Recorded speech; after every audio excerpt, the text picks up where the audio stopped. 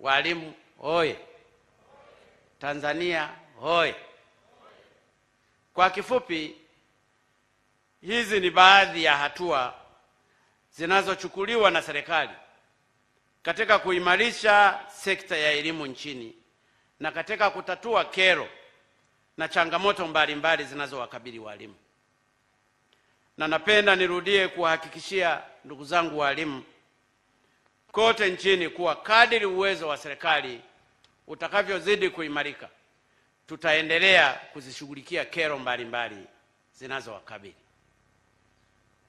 Waheshimiwa viongozi wa Chama cha Walimu Tanzania na ndugu wajumbe wa mkutano mkuu wa CWT, ndugu wageni waalikwa wenzangu, pamoja na mabibi na mabwana, mkutano huu ni maalum kwa ajili ya kufanya uchaguzi wa viongozi wa Chama cha Walimu Tanzania. Hivyo basi, siwezi kuhitimisha hotuba yangu bila kugusia swala la uchaguzi huu. Ndugu wajumbe wa mkutano, Chama cha Walimu Tanzania ni taasisi muhimu sana katika taifa hili.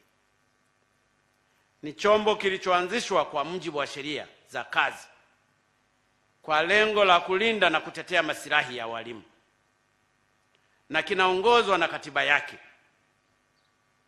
Hata hivyo, maendeleo ya chama hiki kwa kiasi kikubwa yanategemea zaidi uwepo wa uongozi imara na madhubuti katika kupanga mipango endelevu na pia kuwaongoza wanachama ambao wanakuwa na kiu kubwa ya mafanikio katika utumishi wao. Ni kwa msingi huo napenda kutumia fursa hii kutoa rai kwenu ndugu wajumbe wa mkutano huu kuchagua viongozi kwa umakini mkubwa.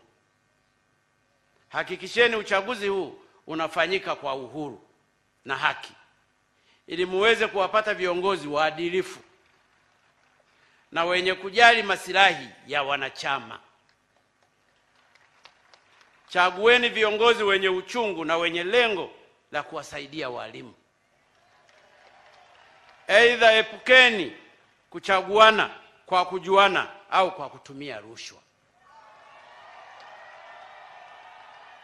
Na kwa wale viongozi watakaochaguliwa, na watambue kwamba wamechaguliwa ili kuwatumikia wanachama kwa mujibu wa katiba na kanuni za chama, na kwamba dhamana waliopewa ni utumishi na sio njia ya kujipatia kipato. Najua chama hiki kina mali na rasilimali mbalimbali, lakini sote hizo ni mali za wanachama.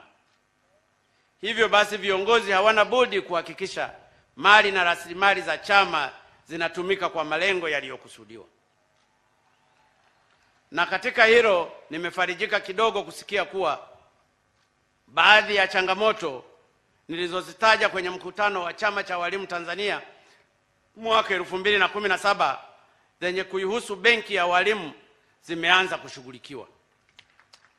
Lakini ninawahimiza viongozi watakaochaguliwa waendelee kutatua mapungufu mengine yaliyobaki kwenye benki hiyo ili wanachama wake wakanufaike kama ilivyotarajiwa wakati wa kuanzisha kwake.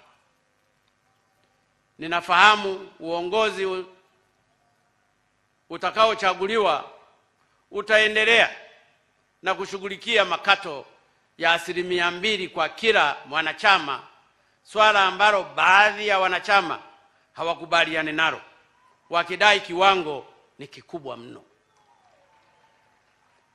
Hili, kama ambavyo mmeanza uongozi uliopita, wale watakaochaguliwa wakalishughulikie zaidi. Lakini pia kiwango cha shilingi 200,000 kinachotolewa kwa mwaka kwa mwanachama, sio kwa mwaka samani, kwa mwanachama anapofariki, wanasema hakitoshi ikilinganisha na michango wanayotoa, lakini ikilinganisha pia na hali ya maisha ya sasa. Lakini pia wanachama wanapostaafu hupewa bati 20 kama zawadi, ambayo wanaona haina msaada kwao na saa nyingine haitolewi kabisa.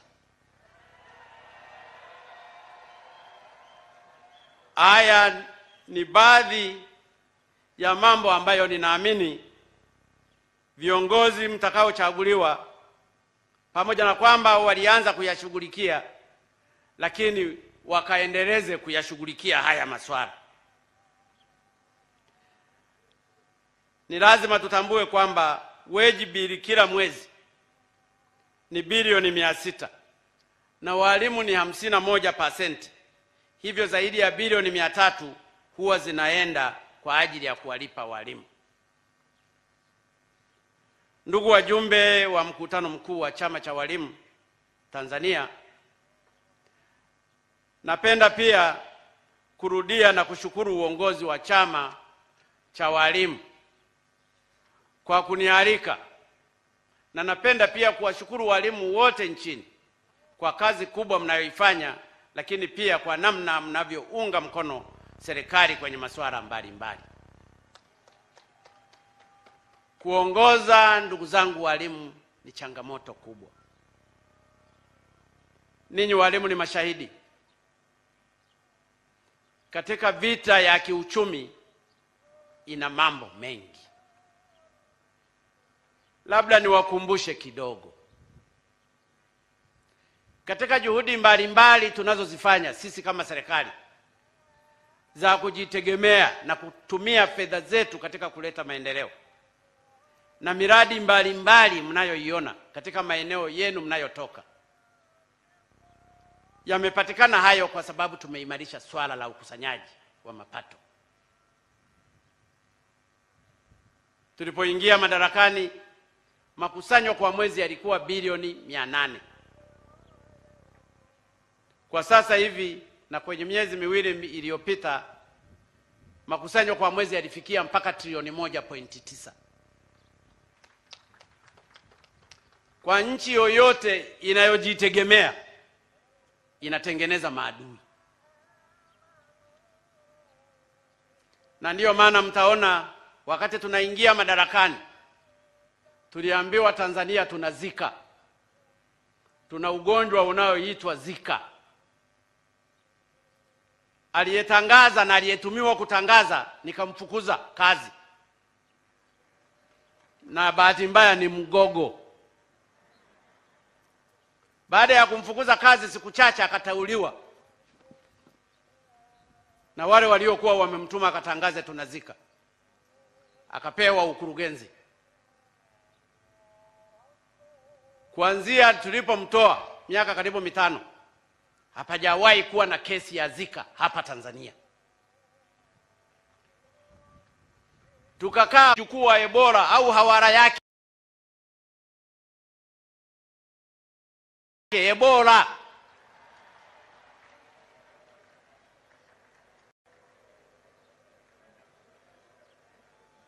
Waling'ang'ana we, tukasema sisi we have no Ebola. Na kweli hatukuwa na Ebola. Hatujaona mgonjwa wala nani amekufa kwa Ebola hapa Tanzania. Hilo nalo likapita. Umekuja ugonjwa wa corona. Wakulikuwa wanazungumza na ninyi mlisikia kwamba maiti zitazagaa kwenye barabara hasa katika Afrika. Wao walikuwa watabiri. Walishindwa kuelewa kwamba Mungu wetu analipenda taifa hili la Tanzania pamoja na Afrika.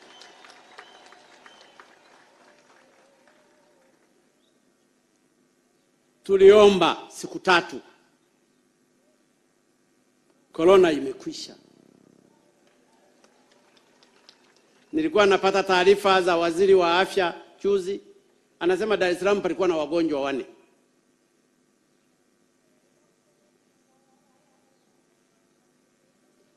Lakini uzushi utatolewa wa kila aina. Ninyi hapa ndugu zangu walimu, siwaoni waliovaa manini yale yanaitwa yanavaa kimdomoni,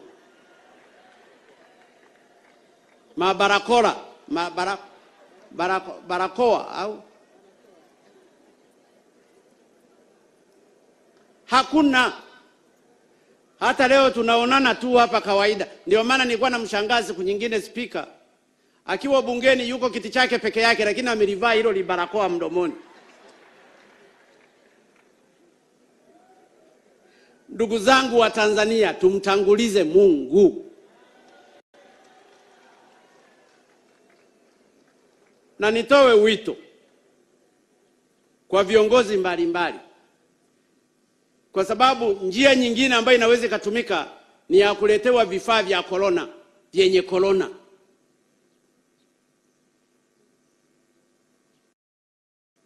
Watu watakuja kuambia mvae. Na ndugu zangu wa Tanzania, tujifunze kuelewa. Anapokuletea mtu barakoa hujui hata ameitoa wapi, kataa. Mwambie kavae wewe na mke wako na watoto wako nyumbani. Tutaumizwa. Juzi nilikuwa nasikia kwenye taarifa habari, kuna grupu moja linaitwa Magufuli Forum.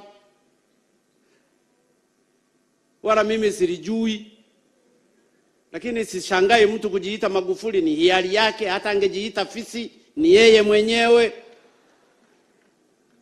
Lakini walikuwa wanagawa barakoa, wala hazijulikani zimetoka wapi. Na nimeshatoa wito kwa Wizara ya Afya na viongozi wangu mikoani na wilayani.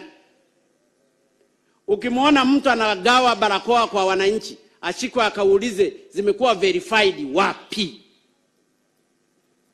Tutaumia kwa kukosa maarifa. Ukitaka kuvaa barakoa, kashone yako. Mbona ni rahisi tu? Barakoa mbona imekaa kama titi moja la mtu mmoja hivi, limekatwa upande mmoja. Weka huko kambi. Samahani Mheshimiwa Waziri, nimesema hapa. Walimu oye!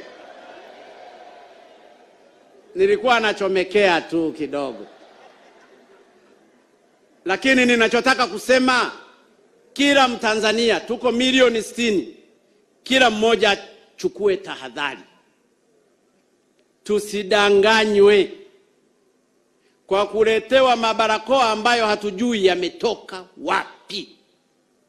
Tutaeneza corona bila sisi kujua.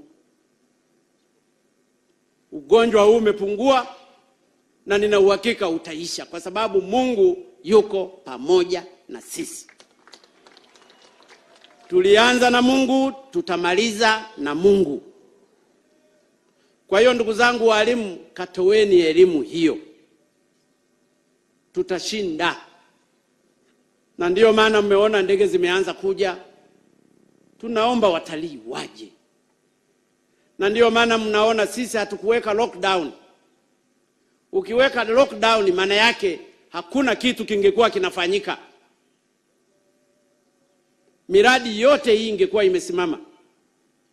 Hata watu wasingeenda mashambani. Huwezi kwenda kulima mahindi yako, huwezi kwenda kuvuna mpunga wako. Ukishaji lockdown umejiua. Lakini tukaambiwa tujiweke lockdown hata tusiende kanisani na misikitini. Ile ni kufuru. Watu kwenye shida walimkimbilia Mungu, sisi tunajikimbilia ndani. Tulitaka kumpa utawala shetani badala ya kumpa utawala Mungu aliyetuweka duniani. Tunamshukuru Mungu na nawashukuru sana wa Tanzania, na kwa niaba yenu ndugu zangu walimu, tumeshinda. Tukaendelee kushinda, na mimi na uhakika hivi karibuni baada ya kufungua vyuo tunaangalia mambo yanavyoenda, na shule za msingi na chekechea na nini nazo ziko mbioni, tutazifungua ili walimu mkafanye kazi, kwa sababu ninafahamu walimu wa Tanzania wanapenda kufanya kazi.